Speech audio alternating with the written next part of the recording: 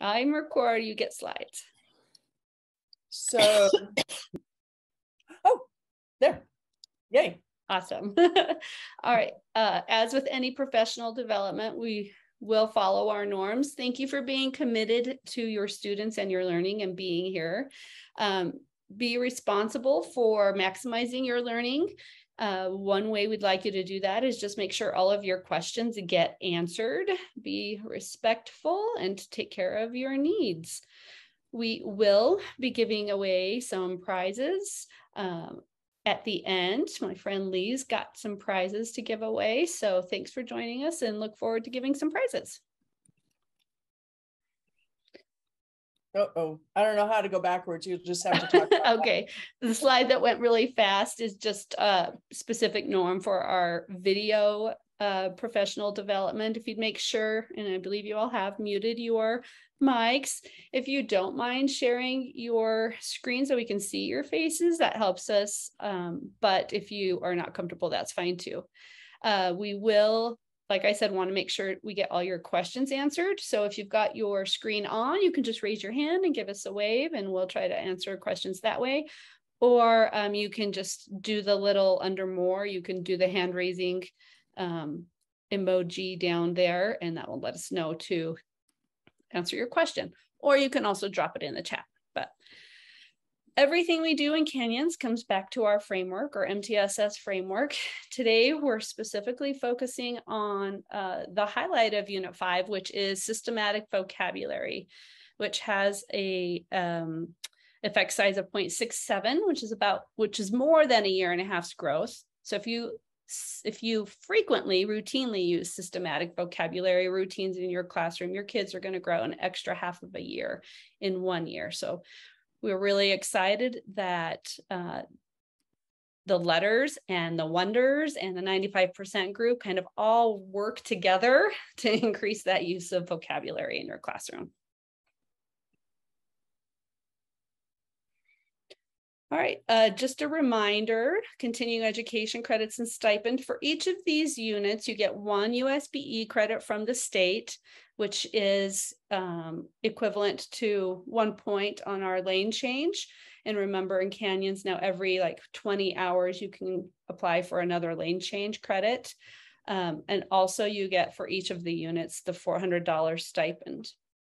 More information will be coming very soon about university credits. We are partnering with UVU and SUU to offer university credits, which are good if you ever wanted to move out of state and those USBE credits wouldn't transfer, or if you are thinking of doing a master's degree, you could get up to 12 credit hours for our 8 units of LETRS study. More information will be coming about that soon, though I'm waiting for final approval from the universities.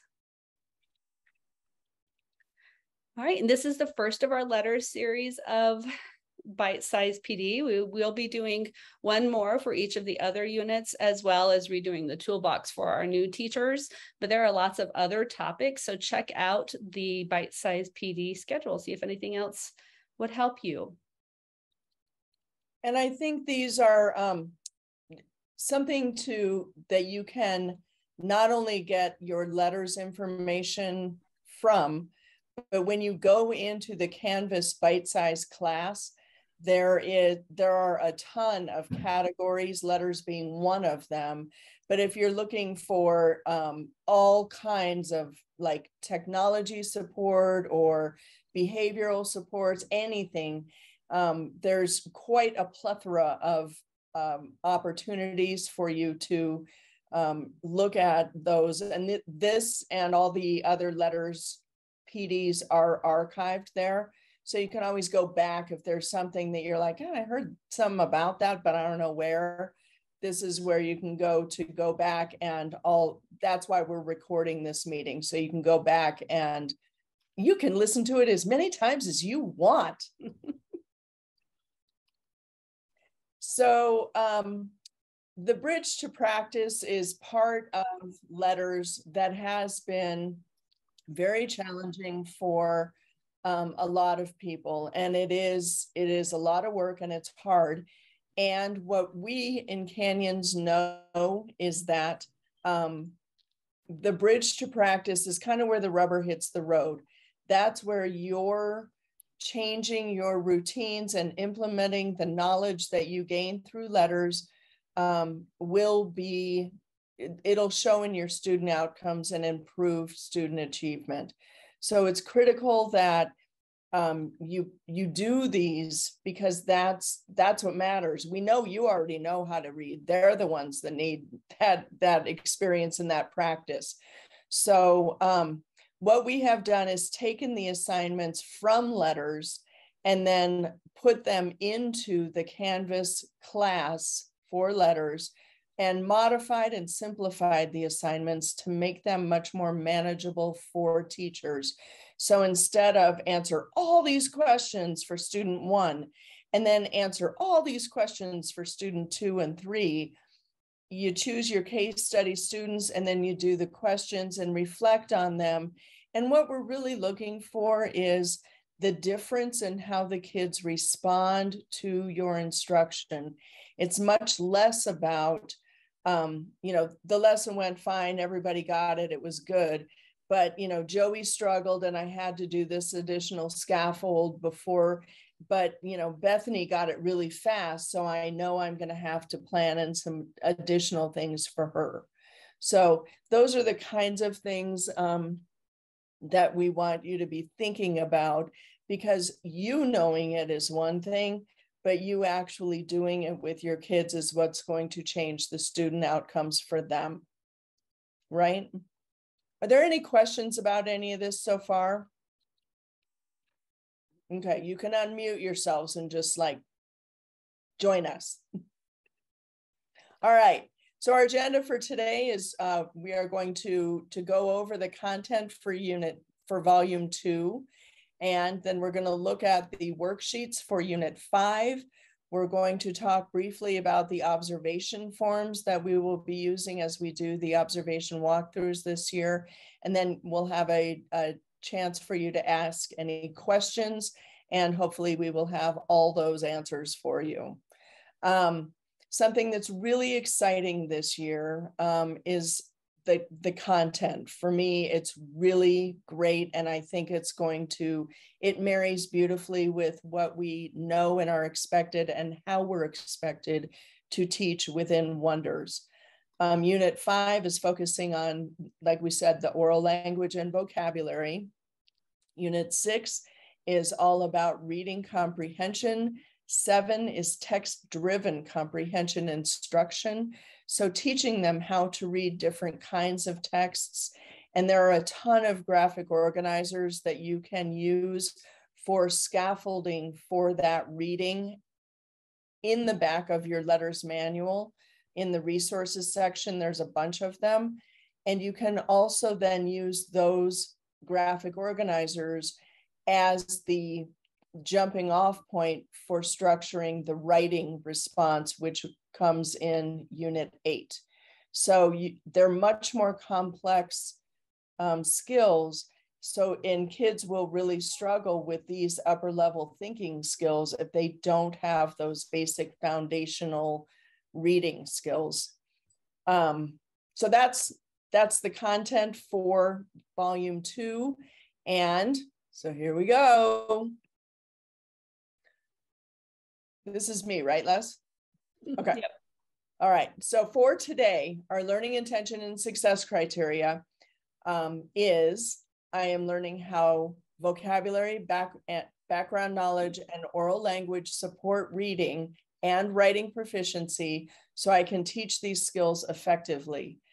And our success criteria for today is I will know I'm successful when I plan activities that contribute to a language-rich classroom where all students can be successful. And you'll notice the Wiser logo is up in the upper right-hand corner of the slide. And we have engineered the learning intention and success criteria with those Wiser visual cues to scaffold them for all of us. So it's just an extra way to reach out and look through that lens, that wiser lens that we learn about on district day, in order to make all the content completely accessible for everyone. Questions about that? Okay. All right, so on to the Unit 5, Bridge to Practice assignments or reflections. Session 1 is, why is vocabulary so important? What you're asked to do for this is download the appropriate language checklist. So either the K1 checklist or the second, third grade checklist. And once you have the checklist, take a look at it and then teach one of your Wonders lessons. For this one, you don't have to plan anything else, just teach a lesson. But as you're going, try to pay attention to how your 3 case study students are using language in the lesson. And then at the end of the lesson, go back and reflect for each of your 3 kids. How did they use the vocabulary? Did they use the vocabulary of the lesson? Did they avoid using the vocabulary of the lesson? What can you learn from just teaching that lesson about their vocabulary usage? So that's something we're really excited about with units 5 through 8, is they really align with Wonders and 95% group. And there are a lot fewer instances of you having to plan something else. For the most part, it really will be just teach and then reflect. So this is a great example of just teach your Wonders lesson and then reflect on how they did using that checklist. Leslie, I have a question. Yeah. Yep. So I don't remember, but was I don't remember Wonders being in the directions that are on LETRS? Nope, it's not. It says like plan a lesson, a reading lesson, but we don't want you to plan another reading lesson. We want you to just teach your reading lesson and reflect on it. It wasn't directly in theirs. We just took the reflection part. And I don't even remember it saying plan a reading lesson. I think it said plan a lesson. Yes. Or something like that, because I know there's a couple of people in the building that have already done theirs. I don't know if they submitted it yet, but it wasn't for this. I know that I did one, but I didn't do it using a Wonders lesson. I did it using a morning meeting. Oh, that would be great. I also did it for a math lesson. Yeah, or math lessons. I think anytime they should be using vocabulary that you've taught them, or that's part of the academic vocabulary. So a math lesson would be great, because there would be math specific academic vocabulary. Morning meeting, there would be relationship vocabulary that you've taught them. So that's a great question. Thank you, Tanya. No, it is teach any lesson. Okay. So perfect. Thanks for clarifying that for everyone. Okay, number 2 is a discussion. For this discussion, present your reading, and again, Wonders or any other reading that you might be doing in your day. Do your reading, but use some of the reading techniques with your that are in this unit. So in unit 2, it has some specific reading routines, and you can do them through whole group as part of your Wonders lesson, or you can do them small group with just those kiddos that you're following. And after you've tried a couple of those activities that are in that session, so again, you're not like creating the activities, you're just going to try a couple that are in the session. So what you're going to do is decide where in your day you're going to try them. And then you're going to have a discussion where you talk about how it went, how your 3 kids responded, what worked, and if you would use those activities again, or if you might alter them a little bit. So we've done lots of discussions. So this is just one, try a couple of those activities. And I think something to keep in mind at this time in the year in connection with this is, because we're still teaching and reinforcing routines and procedures in our classroom, and that takes time away from our actual instruction time. Eventually we'll get that time back, but for now, you may not be able to get through an entire book. So it may be a question of reading half of a book today and half tomorrow, or reading a paragraph even to get an idea for, having the discussion and how it went. So you don't have to necessarily read an entire book. Or right? It could be your daily read. Yeah. Right. All right. So in session 3, it's talking about which words to actually teach explicitly. So the difference between tier 2 words and tier 3 words. Tier 3 words are specific to a very content-oriented area. Like in biology, there are certain words that you'll use that you wouldn't necessarily see in wide reading of, just general literature. So it talks about how to choose words from tier 2 and tier 3 and which ones you need to teach explicitly. So you will look at the worksheets. There's one for tier 2 words and there's one for tier 3 words. And it talks about which ones you will need to teach more explicitly. And there is an exemplar of this assignment that's been completed for you. So you can click on that when you're in the Canvas class and check out the exemplar. That will give you ideas of how to kind of think about doing this assignment. Okay. Can I just add for that really quick? Please. I would just take those vocabulary words too from one of your lessons in the day. So from your wonders today or from your math lesson, which ones do you need to teach explicitly or which ones not? So don't plan specific words or don't look for a word list. Just take them out of what you're doing that day. Right.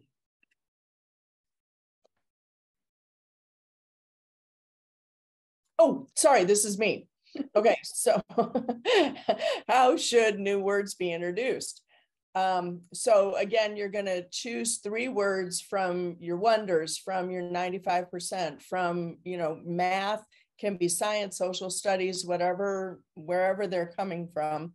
And you're going to choose 3. You are going to use the routine to introduce them.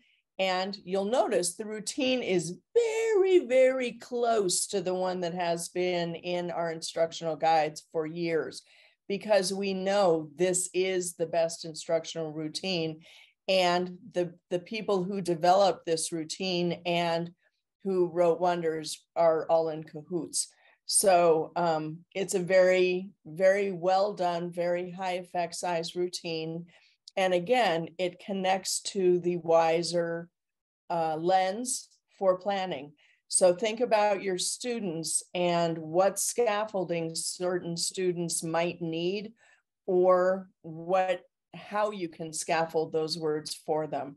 They might come from a low language kind of environment. So those are the kinds of considerations that you're going to want to think through as you plan this lesson. And after you choose which words, you're going to teach them this way and then figure out how it went and how you want to maybe improve it for next time. Make sense? All righty. All right, session 5 is just kind of reflecting on the last lesson. Which activities did you choose? How did they work? Or you could choose to implement a couple different, because this session also introduces a couple of other vocabulary activities. So pick a couple new vocabulary activities to do with your students. Again, whole class or small group. And how did they go? How did those 3 kids respond? Did it take some longer? Did some need more scaffolding? There are a lot of different activities in the book, but also you could find others that relate and just try them out with the kids and see what works for each kid. And that's what session 5 asks you to do. And the last one, that's another great thing about this year, is that instead of 8 sessions, there are only 6. So the last one for Unit 5 is, how is a language-rich classroom created? And we thought, since we were asking you to use language, that a discussion would be a good way to have that reflection. So for the discussion, just what are you doing to create a language-rich classroom? What routines and procedures do you have in place? When during your day do you have the kids talk? Do you use scaffolds? Do you use stems? Is it just around collaborative conversations in wonders? Is it in morning meetings? So just talk about all the different times you're using a language-rich classroom, and then how your case study students do with that oral language and with that discussion. And with any of our discussions, we ask you to do your original prompt that has your reflection, and then also, to get the benefit of a discussion, read some of your peers and offer some comments. On district day, we practice the give one, get one strategy. And this is kind of what we're hoping for from the discussion too, is that maybe you'll hear somebody else's ideas for how they bring language or discussions in, and get some ideas from what they're doing, or they'll get ideas from what you're doing. So the next thing we're going to talk about is the observations, and we will be coming through again. And the purpose of the observations, honestly, is not to check on you, it's to check on us. So it is information for us as to what we need to revisit, what we need to teach better, what we need to dive more deeply into. So it's really collecting that information for us as a district so that we can do better when we see there's a need for some kind of knowledge to be shared or enhanced. So we'll be doing 2 different observations each time we come. The one is this one, which is the general classroom atmosphere. And you can see the things in there are things like wait time, feedback, your goals. Do you spiral back again? The enthusiasm, the scaffolds that you've used in your instruction. So it's just really the classroom feeling and the atmosphere. And we'll do that one each time. Then for Unit 5, there is a specific vocabulary checklist, and that one has to do specifically with teaching the vocabulary. So it's which words did you select, the oral language modeling, things like your pacing, the use of context, environmental language. And so it gives us an opportunity to really zoom in on the content of Unit 5 in addition to the general classroom. So we'll be doing these, and then what we did with the walkthrough data last year was so fun. We used, as you well know, we used the foundations checklist each time, and we were able to compile the data for each of the units using that checklist. And then we were able to compare the implementation rate and how many things we checked off in Unit 1 that we observed, and how many things we were able to check off that list in Unit 4. And it was phenomenal how much growth there was in our teachers and the implementation rate. For teachers, I guess. Oh. It was so cool. It was really, it was impressive. And CEA thought it was impressive too, because we were able to share that data with them, and they were thrilled. They were just thrilled. So so these are what we will be using. There's a different checklist for each of the units 5, 6, 7, and 8. And actually, we don't even know what we're going to use for 8 yet. So we'll let you know that. But we don't want it to be a secret. There is a link to all of those observations in that beginning slide of this slideshow. So you will have access to that through the bite-sized Canvas class after we get it uploaded. Okay, questions about the observations? Lee, can I ask a question? Sure. Well, I guess Lee and Leslie. So am I understanding correctly? We're going to do the observations from the LETRS program for units 5 through 8, but for teachers that are starting 1 through 4, we're going to still use the foundations walkthrough from last year. Yep, that is correcto. Thank you. All right, any other questions? Does anybody else have any questions, suggestions, feedback? Anything? Was it helpful? Yeah, it is helpful because it kind of just gives you a preview. Like while you were talking, I printed, there wasn't really much to print for my team. Like this feels like the only thing we might need. Yeah. From the very first one. And whatever you're going to add link-wise when we're done with this, right? That other checklist? Okay. Yep. That's good to know. And your coaches in your buildings have all of the observation checklists. So you can, they were shared with the coaches in their coaches meeting last week, or I think it was last week. So you can ask your coach for any of those that you want. Right, Angela? I will find it. I think we linked it in the agenda from your coaching meeting last week. I think so too. But you know how sometimes you get a lot of information and you're like, I don't need that just yet. So I'm not using brain power on it. That's where I am right now. But I will have it when somebody's ready for it. I will have it. Yeah, awesome. we don't want those to feel threatening or icky in any way. We want to be very clear about what it is that we're using and how we're using it and why we're using it. And so it's not intended to be any kind of an evaluation or a judgment or none of that. It's all strictly information and feedback for us on our training and where we need to go deeper. So thank you. Thank you for joining us. Thank you. All right. Tune in next week for another exciting episode of Bite Size PD. All right. Bye, everybody. Bye, everyone.